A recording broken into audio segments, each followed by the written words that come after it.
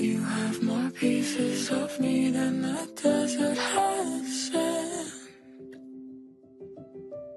And I have less pieces of you than I can hold in my hand. We have to talk about Sand because this is a very personal song. I had been in a relationship with someone who loved me to the fullest that they possibly could. But we found that we couldn't be together, and that's its own form of torture, right? Right. And then I was also in a sort of a relationship with someone who was making it very clear that they wanted me, but it felt very loveless. Everybody has those go-to songs when they're going through a heartbreak or a breakup. Are there any songs that you can tell us that you listen to? Yeah, I was just talking about this. There's I Get Along Without You Very Well by Chet Baker. Okay. Which I was listening to a lot during a few breakups.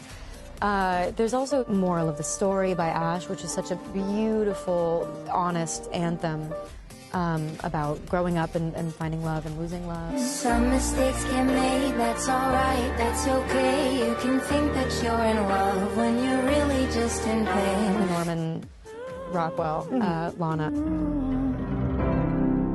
'Cause you're just a man, it's just what you do.